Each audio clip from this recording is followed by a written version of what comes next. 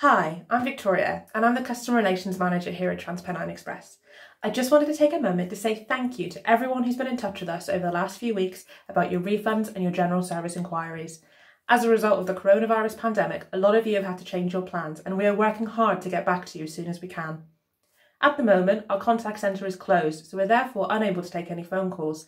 However, you can still contact us via email at tpecustomer.relations@firstgroup.com or via the Contact Us form on our website. We do also have a live chat function on our website, which will appear on the right-hand side of the page once an agent is available. And of course, you can contact us via Twitter, Facebook or WhatsApp.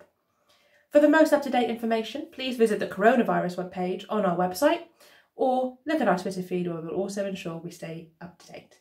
Thank you, stay safe, and please only travel if your journey is essential. Thanks.